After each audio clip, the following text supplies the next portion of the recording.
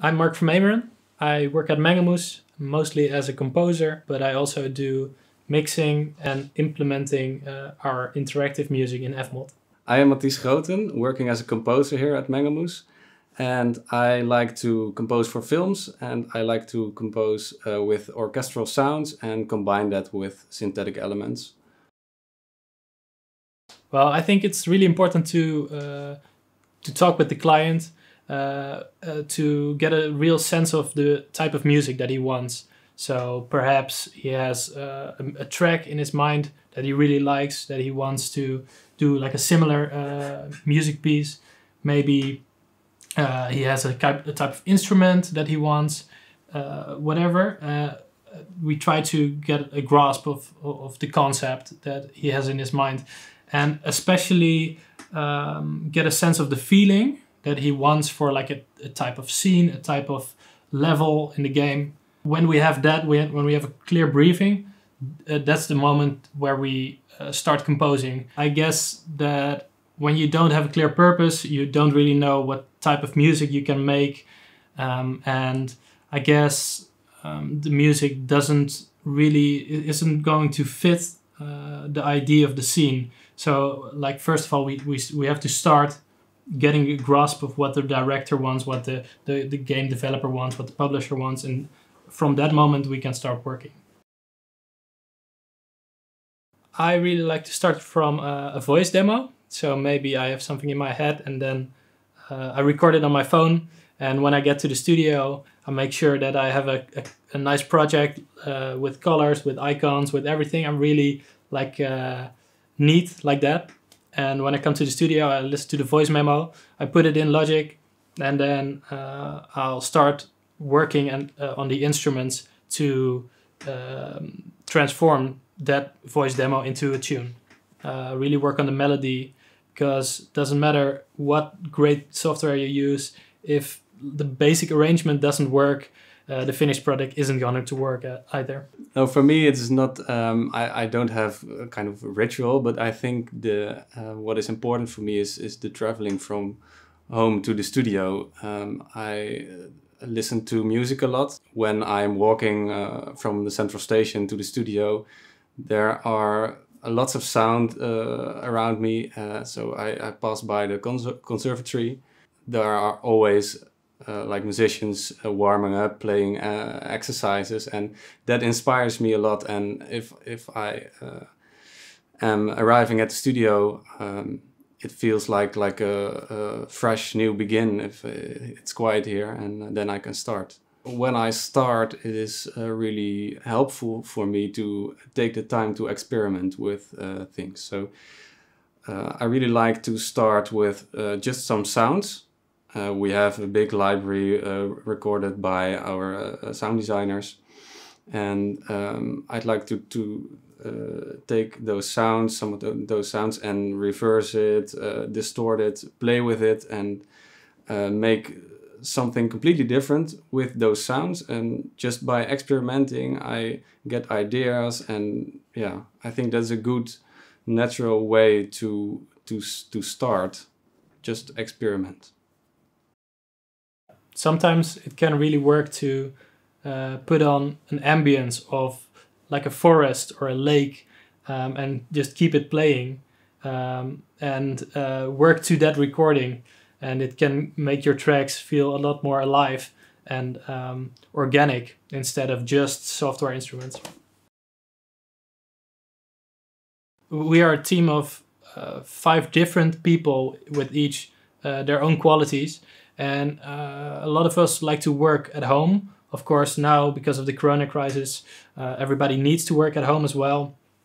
And we try to use this space mainly as like a mixing place, where we do maybe the last 10% of a track when we are at home and we feel like, okay, this is getting towards a finished product. Then we go here, we have some nice monitors, we have a quiet space, and then we can finish the tracks. I think that's the main reason right now for the studio. Of course, it used to be also a meeting space where we could receive clients, talk to them about their product, and talk about their ideas. But of course, recently, it's not a thing anymore. It's important to mention that we like to collaborate as much as possible as a team. And it's really important to, we set up a server which allows us to sync files really easily, and that way we can exchange our projects. And so it makes it possible to work, for everybody to work from home and came here in the studio as it's needed. I think the server is the main thing in our company. It's the most important thing we have, because it makes sure that everybody's on the same page. Everybody can work on each and every product that they want. So it's really, really important for us. Yeah, I think we are not the generation of composing with pen and paper. I think we are the generation of the digital stuff and the computers. Technology is really important for us. So I think as a composer, the technology, the software, the plugins, those are your tools, and you have to know how to use those tools. So yeah, you have to know which knob you have to turn to reach a certain sound, for example. Or I mainly use the piano. I like to start a tune just sitting at the piano and work on chords first and melody first. And when I have a basic concept, then I will continue to work on it in my DAW. I don't use pen or paper. I've always worked in like the digital domain, but sometimes we do use soloists or recordings that we have from outside or whatever to spice up the productions and make it less digital. I used to be full of inspiration all the time, and I wanted to compose all the time, and now it's a little bit different. Now you always make music for a specific game, and you're not making the music that you want, but you make the music that the clients want. So first of all, it's really important to have a clear image of what they want, and to find music that could be similar to what you would like to have in the end product. And then get inspired by the music that could be in the game. Could be the type of instrument, maybe a time signature, tempo, maybe work from there. yeah, I think for me is talking with the director or the client or the game designers is really essential to get a feeling about how they want the music, and by talking with them and ask questions about about the energy in the game, yeah, you get another creative input, and that gives you ideas. But it can also be just looking at the screen or playing the game without sound. Mm-hmm. Your composer's mind is already beginning to make some music in your head, so that's also a good option. Like on our most recent product, we've always planned a meeting to sit down with the client and only discuss the music. So nothing about finances, nothing about planning, just an inspiring meeting about their ideas. Yeah. When I get stuck, I think I don't force myself to keep working. It doesn't work for me. So either I take a break, I go outside. Of course, we're in the city center of Utrecht, so it's really nice surroundings here. You just take a walk, 15, 30 minutes, and you come back and you're all refreshed and ready to go. Other times, it can work to work on an other project. We usually have multiple projects running at the same time. And for one, you need to edit the voiceover. For one, you need to do mixing. For one, you need to do composing or create a concept. And the variation in activities that I can do here really helps me to stay creative and stay inspired. If you really got stuck, my natural reaction is to just work harder and solve the problem, but that's actually never gonna work for me. So I need to get out of the project, and so I like to go out and take a walk and clear my mind. but we have also the option to give it to another composer. So yeah, it's really nice to have that. We have different composers, and if you get stuck on a project, you give it to your colleague, and then he is starting to work on it. The main thing to find out if a track is finished or not is when you're working on it and you're trying new stuff, you're adding instruments, you're changing notes, you're changing chords, you're mixing, you're adding new effects, and nothing seems to work, nothing seems to make it better. Then you kind of hit a wall, and then you find out, okay, maybe I should just stop. Maybe it's the best that it can be.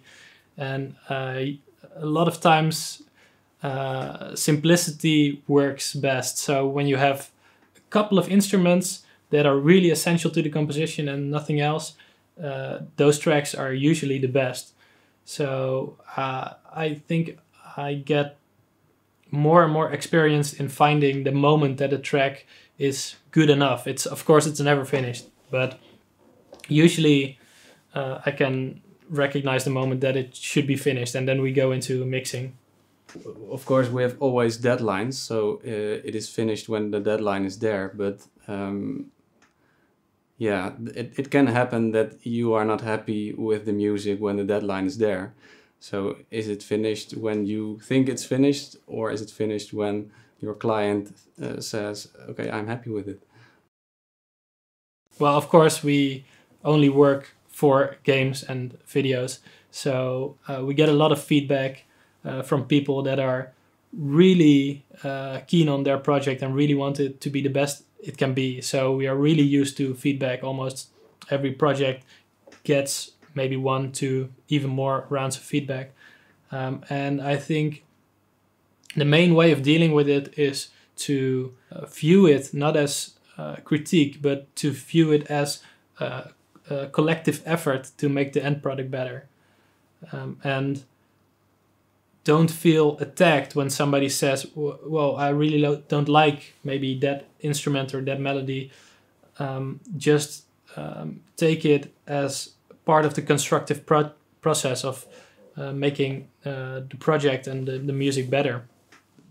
Feedback, it depends on the client, and I think I see it as my task as a composer to know what your client wants. That's really important to get on the same page. And I think you have to talk with your client or director and ask him questions about how he sees things. And that way you get on the same page, and that's really important.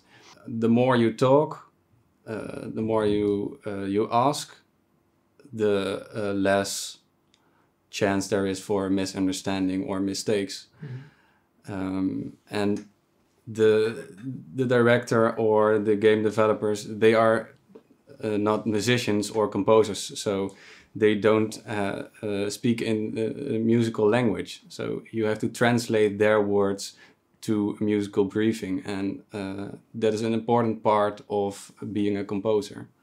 Yeah, definitely.